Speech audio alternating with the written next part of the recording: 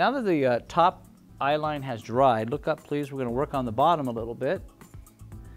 And we're definitely going to work along the wet line. This is a deep navy blue. And what we're going to do is going to extend this bottom eye line so that it meets the top eye line.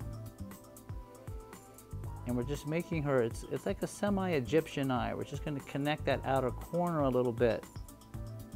Then blend that line in. So it connects right here to the bottom of the liquid liner on top. Close please. And then draw some of this pencil over the top of that liquid liner as well so it incorporates it a little bit. And this way, this all seems like one unit. And open please. And you get that nice strong corner of the eye. Turn towards me please. Look up. And same thing on this side. We're going to first draw on the interior, or what they call the wet line of the eye. I find by just gently pushing in on the underside of the eye, it exposes that part of your eye very easily. And then we're also going to connect the outer corner here to the top eye line.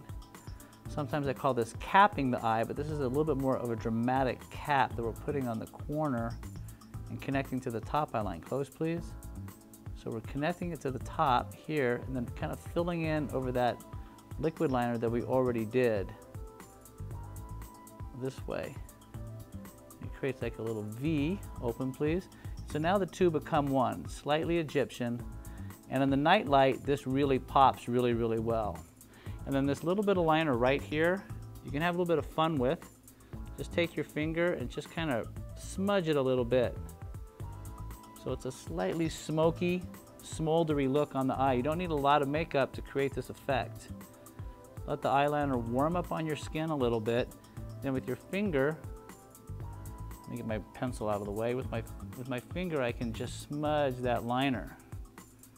I get that nice kind of creamy, worn effect, which is what you want to go for with this look. So you got some brightness going on up above, a little bit of sultriness underneath. Boom, and there you go. Bottom eyeliner with a dramatic eye. If you're watching this at MakeupGourmet.com, I've listed my current favorite products to achieve this look. Click on one and try it. If you're not at MakeupGourmet.com, go there now to see my favorite product picks for this look, as well as everything else we have to offer. How to apply, what to buy. MakeupGourmet.com.